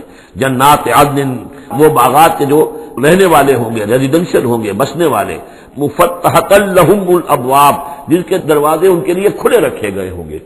یہ آگے بھی آئے گا سورہ زمر میں بھی کہ جنتوں کا معاملہ یہ ہے کہ اس کے دروازے کھلے ہوں گے جنتیوں کے استقبال کے لیے، جیسے کہ مہمان کے لیے جب آپ کو ان کا استقبال کرنا ہو تو یہ تو نہیں کرتے دروازے بند کر کے بیٹھ جائیں کہ وہ آ کے دستک ہی دے گا تبھی کھولیں گے، اس کا تو انتظار ہو رہا ہوتا ہے، تو دروازے کھلے ہوتے ہیں۔ لیکن جہنم کے بارے میں یہ آتا ہے کہ جب مجرم پہنچ جائے گا، جیسے جیل کا دروازہ ہوتا ہے، جب وہاں پہنچ جائے گا پھر وہ دروازے کھولے جائیں گے۔ یہ مضمون جو ہے سائملٹینیس کنٹراسٹ کی شکل میں جو ہے وہ آئے گا سورہ زمر میں۔ ان کے لیے دروازے کھلے رکھے جائیں گے جنات عدن کے، متکئین فیہا یدعون فیہا بفاکہۃ، اور اس میں وہ ٹیک لگا کر بیٹھے ہوں گے اور وہ آرڈر دیں گے، یدعون آرڈر دیں گے، مانگیں گے، طلب کریں گے اس میں بفاکہۃ، میوے بھی، کثیرۃ کثرت سے، و شراب، اور مشروبات بھی، عمدہ سے عمدہ مشروبات۔ وعندہم قاصرات الطرف اتراب، اور ان کے پاس ہوں گی ایسی ان کی بیویاں کہ جو نیچی نگاہ والی ہوں گی اور ہم عمر ہوں گی۔ ھذا ما توعدون لیوم الحساب، یہ ہے جس کا تم سے وعدہ کیا جا رہا ہے حساب کے دن۔ ان ھذا لرزقنا ما لہ من نفاد، اور یہ ہوگا ہمارا رزق، ہمارا عطا کردہ دی ہوئی چیزیں، اب یہ کبھی ختم نہیں ہوں گی۔ یہ نہ سمجھنا کہ یہ نعمتیں ختم ہو جائیں گی، یہ باقی رہیں گی ہمیشہ ہمیشہ۔ ھذا وان للطاغین لشر مآب، یہ تو ہے اہل جنت کا معاملہ، لیکن جو سرکش تھے، جو باغی تھے ہمارے، ان کے لیے ہے برا لوٹنے کا مقام، بری جگہ، جہنم یصلونھا، جس میں وہ داخل ہوں گے، فبئس المہاد، اور وہ بہت ہی برا بچھونا ہوگا۔ ھذا فلیذوقوہ حمیم وغساق، اور کہہ دیا جائے گا یہ ہے اب وہ جس کا وعدہ تم سے کیا گیا تھا، فلیذوقوہ، اب وہ اس کو چکھیں۔ حمیم، جو کیا ہوگا وہاں گرم پانی ہوگا، غساق، زخموں کا دھون، جو زخموں کو صاف کرتے ہیں جس پانی سے، پھر اس میں پیپ ہے یا کچھ اور چیزیں ہیں کہ جن سے انسان کی طبیعت ابا کرتی ہے۔ وآخر من شکلہ ازواج، اور اسی طرح کی اور چیزیں بھی جو بھی ان کو دی جائیں گی کھانے اور پینے کے لیے، وہ اسی طرح کی چیزیں ہوں گی، گھناؤنی اور بد ذائقہ۔ ھذا فوج مقتحم معکم، اب وہ جو جہنم میں جو لوگ پڑے ہوئے پہلے سے، جب ایک قوم آئی پھر دوسری آئی، جو نئی قوم آئے گی تو پہلے والے جو ہے وہ کہیں گے اب تو پہلے یہاں مصیبت میں ہے، جگہ بھی یہاں نہیں ہے، تنگی ہے، حبس بھی ہے، یہ بھی ہے، اب یہ ایک اور چلی آ رہی ہے فوج۔ ھذا فوج مقتحم معکم، ایک اور فوج آ رہی ہے کہ جو تمہارے اوپر دھسی چلی آ رہی ہے۔ لا مرحبا بہم، ان کے لیے کوئی کشادگی نہ ہو، کوئی مرحبا نہیں ان کے لیے۔ مرحبا یہ ان کے کہنے کا ایک وہ تھا، گریٹنگ کا، مرحبا مرحبا، یعنی آئیے آئیے، آپ کے لیے کشادگی ہے، ہر جگہ آپ کے لیے یہاں سہولت ہے۔ وہ کہیں گے لا مرحبا بہم، اب یہ نئے آنے والوں کے لیے یہ نئی انسٹالمنٹ آ رہی ہے جہنمیوں کی، یہاں کوئی ان کے لیے جگہ نہیں۔ انہم صالوا النار، یہ ہیں گھسے آنے والے آگ میں۔ قالوا بل انتم، وہ آنے والے کہیں گے نہیں تم، لا مرحبا بکم، تمہارے لیے نہ ہو کوئی کشادگی، تمہارے لیے کوئی مرحبا نہ ہو۔ انتم قدمتموہ لنا فبئس القرار، یہ تو تم لوگ ہو جنہوں نے یہ سارا سامان ہمارے لیے فراہم کیا ہے، تم ہم سے پہلی نسل ہو، تم نے وہ سارے جو ہے غلط طور طریقے ایجاد کیے تھے، تم نے وہ عقائد جو ہے وہ ہمیں سکھائے تھے، ہم تو تمہارے کرتوتوں کی وجہ سے، تمہاری پیروی کرنے کی وجہ سے یہاں تمہارے اس جہنم میں آئے ہیں۔ بل انتم قدمتموہ لنا فبئس القرار، تو یہ بہت ہی بری جگہ ہے رہنے کی، ٹھہرنے کی۔ قالوا ربنا من قدم لنا هذا فزده عذابا ضعفا في النار، اور وہ کہیں گے پروردگار جن لوگوں نے ہمارے لیے یہ چیزیں کی اور ہمیں ان راستوں پر ڈالا، ان کو تو اور عذاب دے، وہ اضافہ کر ان کے عذاب میں، ضعفاً دگنا عذاب آگ کا۔ وَقَالُوا مَا لَنَا لَا نَرَىٰ رِجَالًا كُنَّا نَعُدُّهُم مِّنَ الْأَشْرَارِ، وہ کہیں گے یہ کیا بات ہے، ہم یہاں آپ لوگوں کے ساتھ کچھ لوگ تھے جنہیں ہم سمجھتے تھے بڑے گھٹیا لوگ، ان کی کوئی حیثیت نہیں تھی، کمی کاری لوگ تھے، وہ محمد پر ایمان لے آئے تھے صلی اللہ علیہ وسلم، وہ ہم تو ان کو استہزائی کرتے رہے، وہ یہاں نظر نہیں آ رہے آپ کے پاس، ظاہر بات ہے وہ تو جنت میں گئے، وہ یہاں تھوڑا ہی ہوں گے۔ وَمَا لَنَا لَا نَرَىٰ رِجَالًا، اور کیا ہوا ہے کہ ہم نہیں دیکھ رہے ان لوگوں کو، وہ یہاں نظر نہیں آ رہے کہ جن کو ہم كُنَّا نَعُدُّهُم مِّنَ الْأَشْرَارِ، جنہیں ہم برے لوگ سمجھتے تھے، اتخذناہم سخریا، کیا ہم نے ان کو صرف ایسے ہی جو ہے ایک یعنی ہنسی ٹھٹا بنا لیا تھا، ام زاغت عنہم الابصار، یا ہماری نگاہیں جو ہیں ان سے کج ہو گئی ہیں، دیکھ نہیں پا رہی ہیں، ہم انہیں دیکھ نہیں پا رہے، ہماری نگاہیں جو ہیں ان سے چوک رہی ہیں۔ ان ذالک لحق تخاصم اہل النار، تمہیں یقین رکھنا چاہیے کہ یہ سب کچھ جو ہم بیان کر رہے ہیں حق ہے، یہی جھگڑا اور ان جہنمیوں کے مابین یہی تکرار ہوگی۔ قل انما انا منذر، کہہ دیجئے نبی کہ میں تو بس ایک منذر ہوں، خبردار کرنے والا۔ وما من الہ الا اللہ الواحد القہار، نہیں ہے کوئی الہ معبود سوائے ایک اللہ کے جو الواحد ہے، اکیلا ہے اور قہار ہے، پوری طرح چھایا ہوا ہے۔ رب السماوات والارض وما بینہما العزیز الغفار، وہ آسمانوں اور زمین کا رب ہے، مالک ہے، اور جو کچھ ان کے مابین ہے اس کا بھی العزیز ہے، زبردست، اور الغفار ہے، بخشنے والا۔ قل هو نبأ عظیم، اے نبی کہہ دیجئے یہ ایک بہت بڑی خبر ہے جو محمد لے کر آئے ہیں صلی اللہ علیہ وسلم۔ یہ وہی لفظ ہے کہ اس سے آخری پارہ شروع ہوتا ہے، اما یتساءلون عن النبأ العظیم الذی هم فیہ مختلفون کلا سیعلمون ثم کلا سیعلمون ھذا نبأ قل هو نبأ عظیم انتم عنہ معرضون، اور تم اس سے اعراض کر رہے ہو، بہت بڑی خبر ہے تمہارے لیے یہ بہت ہی فیصلہ کن بات ہے، لیکن یہ کہ تم اعراض کر رہے ہو۔ ما کان لی من علم بالملأ الاعلی اذ یختصمون، اور مجھے کچھ معلوم نہیں ہے کہ ملأ اعلی میں کیا اختلافات ہو رہے ہیں۔ یہ لفظ نوٹ کر لیجئے، اس کا ذکر سورہ زمر میں بھی آئے گا کہ فرشتوں کی آراء بھی مختلف ہوتی ہیں، اور وہ بھی کسی کی رائے ہوگی کہ اب عذاب بھیج دیا جانا چاہیے، کوئی سوچتا ہوگا کہ نہیں ابھی اور تاخیر ہونی چاہیے، تو اس طرح سے آپس میں کچھ گفتگو کرتے ہیں۔ ہوتا وہ جو آخری فیصلہ اللہ کرتا ہے، لیکن ظاہر بات ہے کہ وہ بھی عاقل ہستیاں ہیں، تو ان کا بھی ان کے ہاں جو ہے وہ کوئی آراء ہوتی ہے، تو آراء کے اندر کبھی کبھی اختلاف بھی ہو جاتا ہے۔ ما کان لی من علم بالملأ الاعلی، میرے پاس کوئی علم نہیں ہے ملأ اعلی میں فرشتے جو ہیں وہ کس کس چیز میں اختلاف کر رہے ہیں۔ ان یوحی الی الا انما انا نذیر مبین، مجھے تو بس یہ میری طرف وحی کیا گیا ہے کہ میں ہوں صرف واضح طور پر خبردار کر دینے والا۔ اذ قال ربک للملائکۃ انی خالق بشرا من طین، اب مصحف میں یہ آخری اور 7ویں مرتبہ یہ قصہ ابلیس و آدم آ رہا ہے، 7th time and the last time۔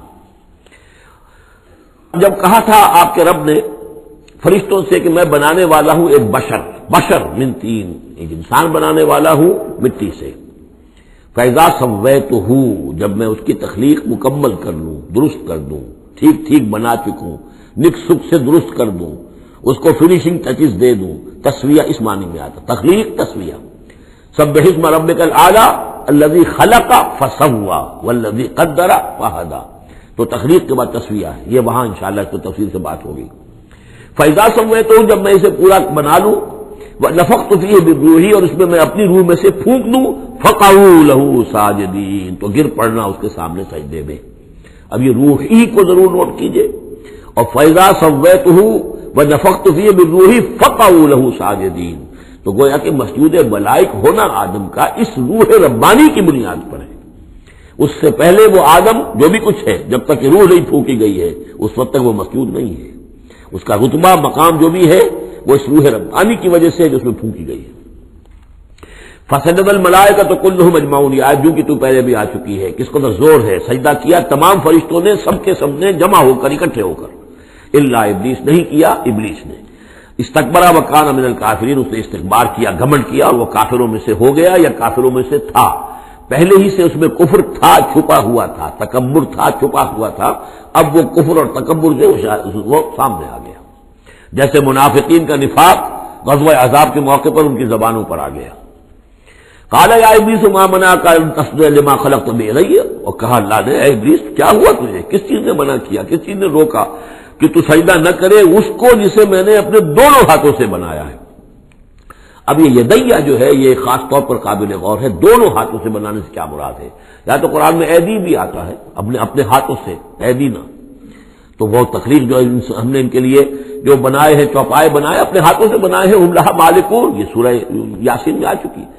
لیکن دونوں ہاتھوں سے بنانا میرے نزدیک اس کا مطلب یہ ہے کہ دو عالم جو ہے، عالم خلق اور عالم امر، ان دونوں کو اللہ نے جمع کیا ہے آدم میں اور انسان میں۔ ایک ہی ہستی ہے اللہ، الا لہ الخلق والامر، خلق اور امر دونوں اسی کے ہیں، یہ دونوں عالم اسی کے تسلط میں ہے، اسی کی حکومت قائم ہے، امر پر بھی، عالم امر اور عالم خلق پر بھی۔ اب فرشتہ صرف عالم خلق سے متعلق ہے، اس کا اس عالم امر سے متعلق ہے، اس کا کوئی وہ حیوانی جسد نہیں ہے، اس کی کوئی بھوک نہیں ہے، اس کو کوئی پیاس نہیں ہے، اس میں کوئی نر اور مادہ نہیں ہے، ان کے کوئی جنسی جذبہ کچھ نہیں، عالم امر کی شے۔ باقی یہ جنات ہیں، ان کے اندر یہ سارا عالم خلق کی شے، ان میں روح کا سوال ہی نہیں۔ باقی جتنے بھی حیوانات ہیں عرضی، یہ عالم خلق کی شے ہے۔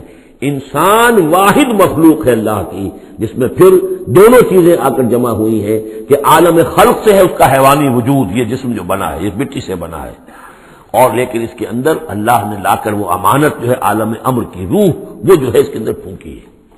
انا عرضنا الامانۃ علی السماوات والارض والجبال فابین ان یحملنها واشفقن منها وحملها الانسان، اس میں بھی میں یہ بات عرض کر چکا ہوں۔ تو خلقتہ بیدی، میں نے اپنے دونوں ہاتھوں سے بنایا اسے۔ اب اس کو استعارے میں بھی لیا گیا ہے، اس معنی میں کہ بڑے اہتمام سے بنایا، میں نے دونوں ہاتھوں سے بنایا ہے، تو اشرف المخلوقات ہے۔ وہ بات بھی صحیح ہے کہ اللہ تعالیٰ کی کریشن کا کلائمیکس، اللہ تعالیٰ کی یوں سمجھیے کہ اس کی کلائمیکس جو ہے، نقطہ عروج جو ہے اس کی تخلیق کا، وہ انسان ہے۔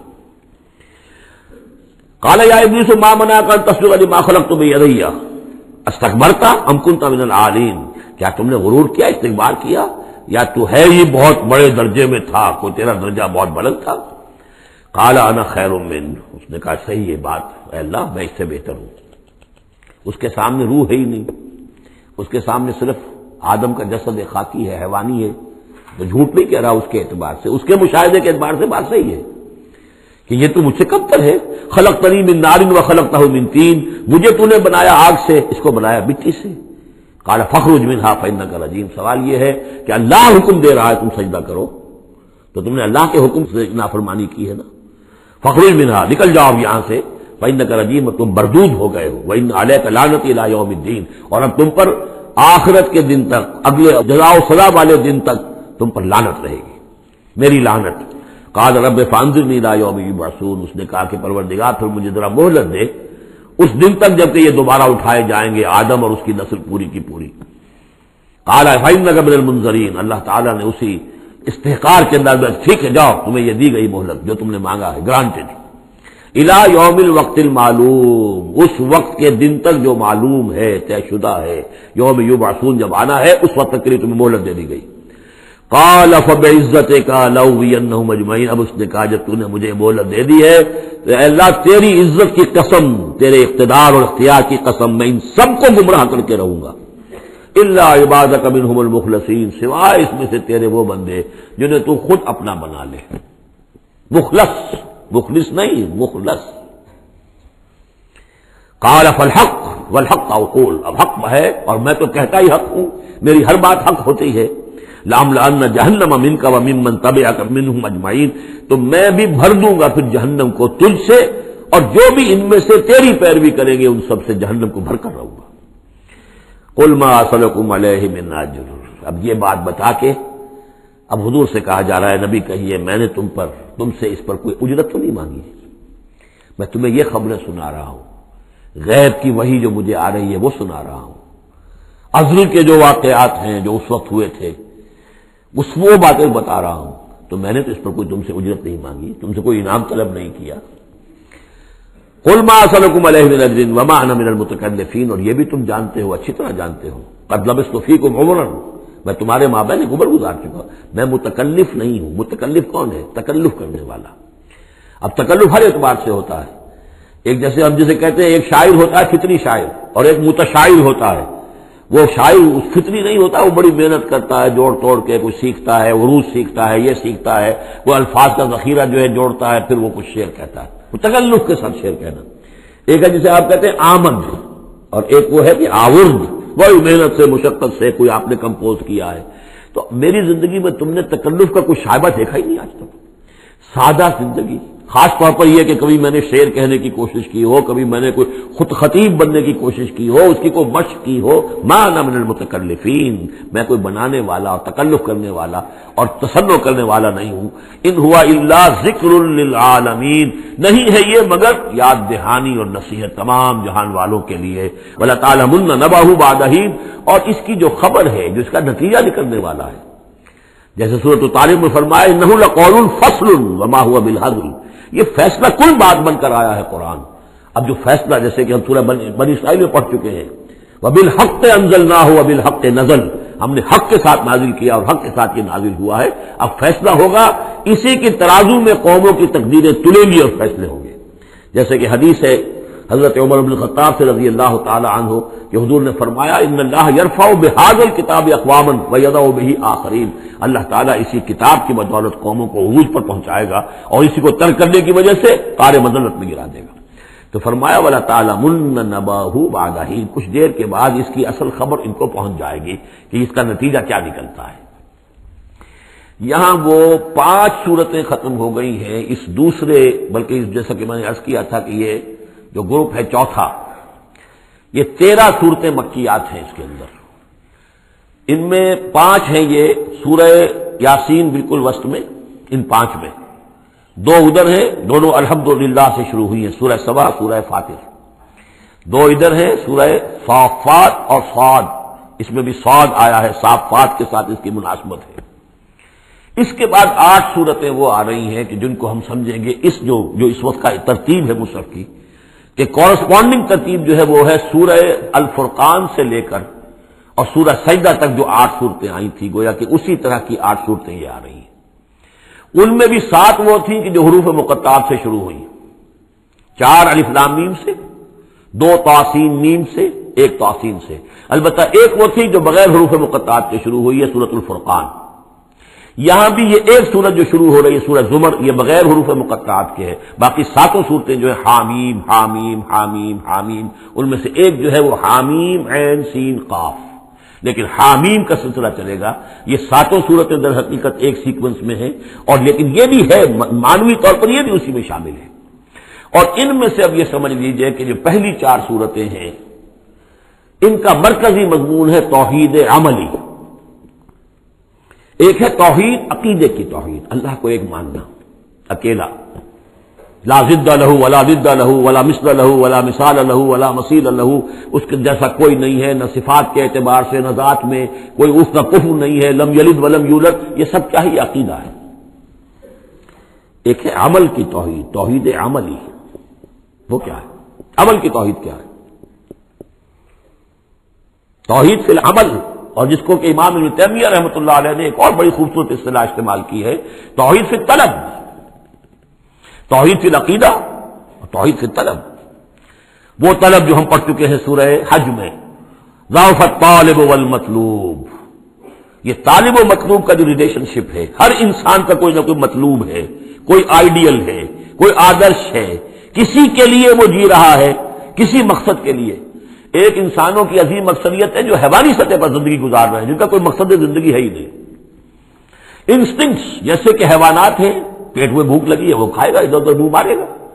اسی طریقے سے اس کا جنسی جذبہ، اس کا ایک نظام ہے، اس کے تحت ہی ہوتا ہے. اس میں جنسی جذبہ اس طرح کا بھی نہیں ہے کہ بعض انسان جو ہے وہ سور بن جاتے ہیں جنسی اعتبار سے، وہ نہیں ہے. ان کا ایک نظام ہے، بس انسٹنکٹ کے تحت ہے چل رہا. تو جو لوگ صرف کسی پر کھانا پینا اور بچے پیدا کرنا، ان کو پال دینا، اگر یہ کام کر رہے ہیں، کوئی ان کی زندگی میں مقصد ہے ہی نہیں، تو وہ نرے حیوان ہے، انسان ہے ہی نہیں.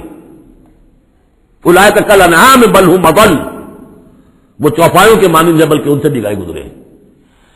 انسان کہلانے کا مستحق کم سے کم وہ شخص ہے کہ جس نے زندگی میں کوئی نہ کوئی مقصد معین کیا ہو. کس لیے جینا ہے، کس لیے مرنا ہے، زندگی کائے کے لیے؟ وہ مقصد تو کیا ہے اصل میں؟ تو کیا تھا؟ اپنے رب کو چاہو، اس سے محبت کرو، اس کو مطلوب بناؤ. تمہارا مطلوب صرف اللہ ہو، لا مطلوب الا اللہ، لا مقصود الا اللہ، لا محبوب الا اللہ. یہ تھا جس کے لیے تمہیں جینا تھا، اسی کے لیے تمہیں مرنا تھا. ان صلاتی و نسکی و محیای و مماتی للہ رب العالمین. جس شخص کی یہ توحید نہیں ہے وہ عقیدے کی توحید لیے پھرے، عمل میں مشرک ہے، شرک فی العمل، جس کا تذکرہ پہلے بھی ہو چکا ہے، لیکن ان صورتوں میں اب ایک بڑے سیکوینس کے ساتھ آئے گی بات۔ ویسے وہ آیت ہم پڑھ چکے ہیں، ارأیت من اتخذ الہہ ہواہ افانت تکون علیہ وکیلا، اے نبی آپ نے اس شخص کو دیکھا جس نے اپنی خواہش نفس کو اپنا معبود بنا لیا، تو کیا آپ ایسے شخص کی ذمہ داری لیں گے؟ وہ کہتا تو ہے اپنے آپ کو میں موحد ہوں، اپنی خواہشات نفس، اپنے نفس کے کسی مطالبے کو پورا کر رہا ہے، یہ دیکھے بغیر کہ اللہ نے اس کو حلال کیا یا حرام کیا ہے، تو اس کا معبود تو اس کا نفس ہے، اللہ کہاں ہے؟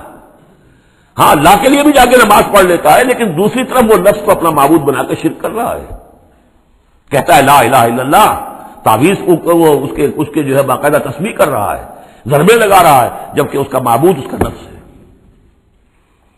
اسی طریقے سے حدیث میں آیا کیسے عبد الدینار و عبد الدرہم، ہلاک ہو جائے یا ہلاک ہو گیا درہم و دینار کا بندہ، نام عبد الرحمن ہے، حقیقت میں عبد الدینار ہے، اس لیے کہ دینار کے لیے حلال اور حرام کی ساری اس نے تقسیم ختم کر دی ہے۔ ڈالر آئے، پیٹرول ڈالر آئے، کچھ اور آئے، دولت آئے، چاہے حلال سے آئے، حرام سے آئے، جائز سے آئے، ناجائز سے آئے، یہ تو پھر معبود کون ہوا؟ دولت۔ ہندو میں اور آپ میں فرق کیا ہے؟ ہندو نے دولت کی دیوی بھی بنا کر ایک رکھ لی ہے، وہ لکشمی بائی ہے ان کی، اس کو پوجتے ہیں، دنڈوت کرتے ہیں، اس کی کرپا ہو جائے گی تو دولت ہو جائے گی۔ ہم نے کہا ہٹاؤ اس تکلف کو، اس لکشمی بائی کو ہٹاؤ، سیدھے دولت کو پوجو، تو دولت کے پجاری تو ہم ہیں۔ یہ جو توحید ہے، توحید عملی، اس کا جو پہلا نقطہ ہے اللہ کی بندگی کی توحید، توحید فی العبادت، بندگی صرف اللہ کی ہو، یعنی کل کی کل اطاعت اس کے لیے ہو، باقی اطاعت اس کی اطاعت کے تابع ہو۔ باپ کا حکم مانو، ہاں، جو شریعت کے خلاف نہ ہو مانو، ماں کا مانو، استاد کا مانو، حاکم کا مانو، جو حکم اللہ کے حکم کے منافی نہ ہو۔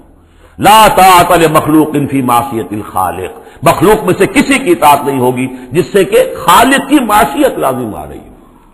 اگر یہ نہیں ہے اور مخلوق میں سے کسی کی بھی اطاعت آپ نے قبول کر لی ہے جس میں کہ خالق کی معصیت آ رہی ہے تو یہ شرک ہے، چاہے وہ مخلوق آپ کا اپنا نفس ہو، چاہے وہ کوئی حکام ہو، چاہے وہ کوئی اور ادارہ ہو، کوئی بھی ہو، وہ سب طاغوت ہیں۔ بارک اللہ لی ولکم فی القرآن العظیم ونفعنی وإیاکم بالآیات والذکر الحکیم۔